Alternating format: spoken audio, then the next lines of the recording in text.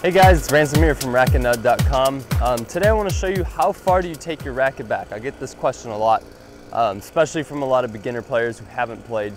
You know, how far do you take it back? Number one thing, actually, unit turn, kind of that move made me think of it, is when you turn your whole body.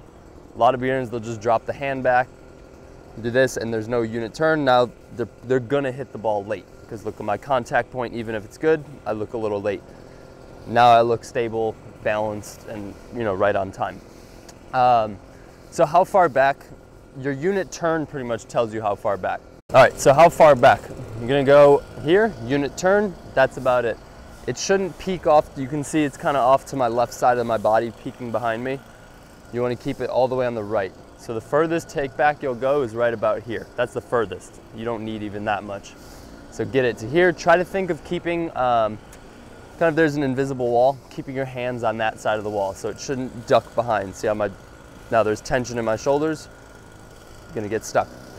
So again, keeping those hands on this invisible wall right in front of me. Here I'm touching the wall, which is fine, and then getting through, and I push through that wall on the follow through.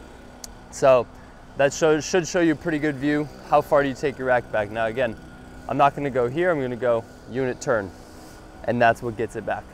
Okay, so whatever unit turn. Now if I want to go even further, I have to unit turn. Now I'm obviously looking away from my target.